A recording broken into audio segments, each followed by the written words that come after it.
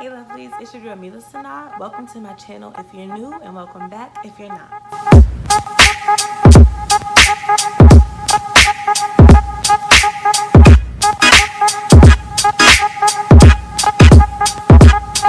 So in today's video, I'm going to be showing you guys how I study using my iPad Pro. First things first, I want to talk about why I choose to study with my iPad Pro. I kind of wanted to go paperless only because it's super convenient. And I'm left-handed, and I don't like writing in notebooks that much because I always get the graphite smear. And I don't know if right-handed people go through it too, but I know a lot of lefties do go through it. And because it's just, like I said, really convenient and very easy, and everything is just in one place. So let's get started. So the first app that I'm going to be showing you guys is my GoodNotes app. And basically, GoodNotes is an app where you can create your own textbook, your own notebooks, and import your textbooks and PDFs and any other files that you want to have nearby when you're trying to study certain information. So first, I'm going to show you guys my chemistry lab textbook. So these are my notes. You know, they're not too extensive or beautiful, only because I just started school not too long ago, and I just started using these apps like 2 or 3 weeks ago, which is around the time I started school. But anyway, so I like to use the GoodNotes app because it's super convenient and it makes the writing experience fluid. And it has a lot of different settings to help you make the best of your notes. So to organize my notes, what I like to do is I like to highlight in different colors terms that I don't quite understand. And then on the side, I like to put the highlighted color that I use and write the definition of the term or something that will help further my understanding of a term so that I know exactly what I'm referring to when I see that color and I see those words next to it. I know that it's talking about, like in my notes, analytes or this counter ion. So in order to get your notebooks like this, it's so nice. It's super easy. It's really customizable. So you just go to new, create notebook, choose whatever cover that you want that you see here. I'm gonna go with the liquid one because it's super cute. And I always choose the Cornell paper only because, like I showed you guys before, that has that margin area that you can write anything that you want to write in it. And for me, I'm definitely a margin person. Like, I like to write things. Like, even when I'm reading, I need to write, which is why it's hard for me to read books that other people own, because I write my questions. And I think that's because of my school, my high school. They made us annotate everything we read. And did I do them all the time? I'm not gonna lie, no. But for some reason now, whenever I'm reading a book, I just want to annotate. I just want to write next to it, like my questions, my theories, my everything. It's strange, but that's just what I like to do. So like I was saying, you go to the paper or cover, and you choose your cover, and then you choose the type of paper you want.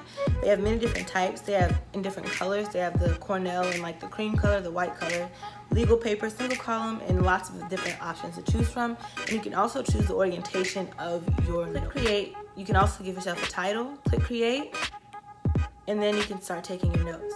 So we're gonna be having the class. I'm gonna make it is imaginary for this notebook is YouTube 101. And on this app, they have fountain pen, which looks like this. The ball pen. And guys, I know they all look similar, but I promise they're different.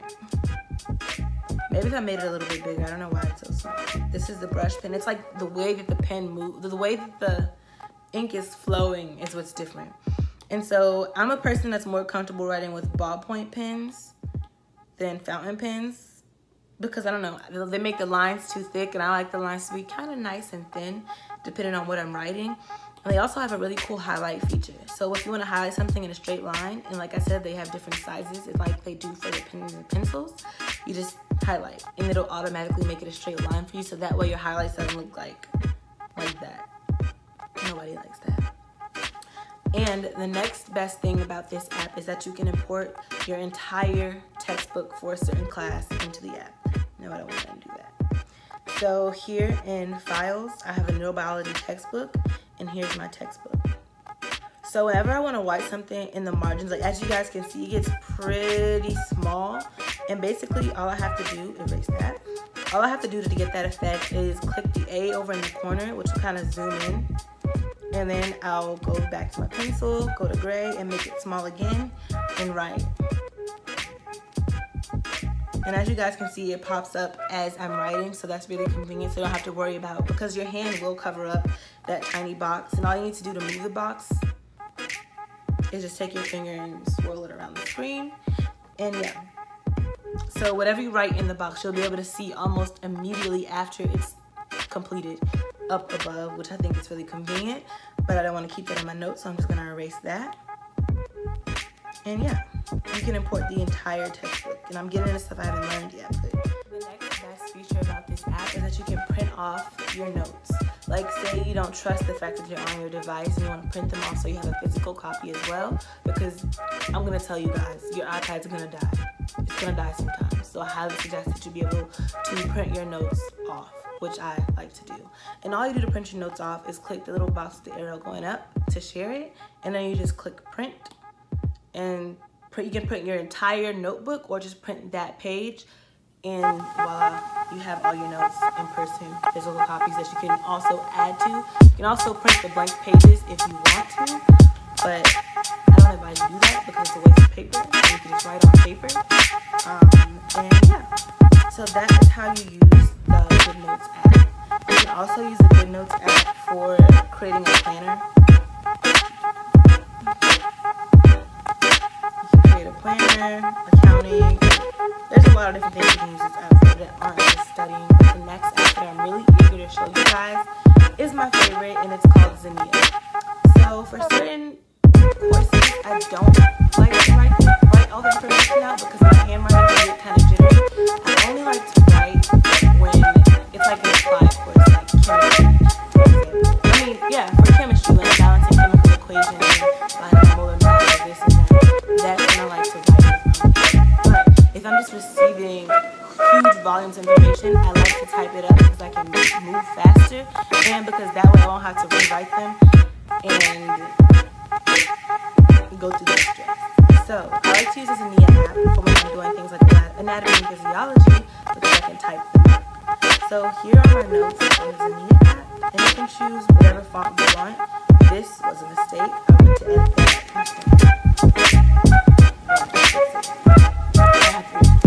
But it doesn't matter.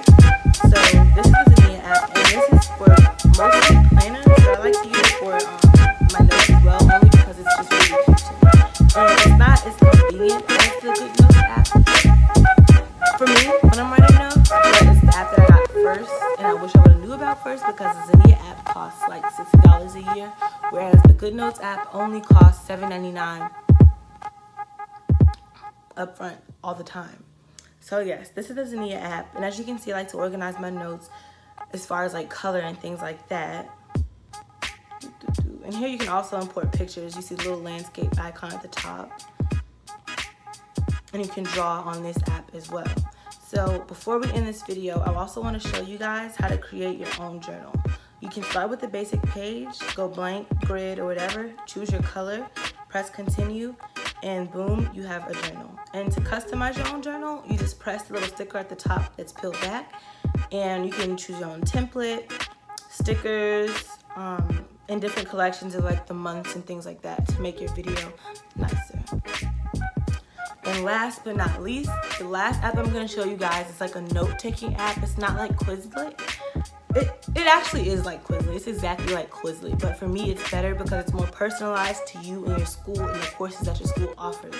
So Study Blue is an app that I'm going to show you guys, and like I said, it's a new semester, so I don't have that many decks of cards to show you guys. However, I do have a few.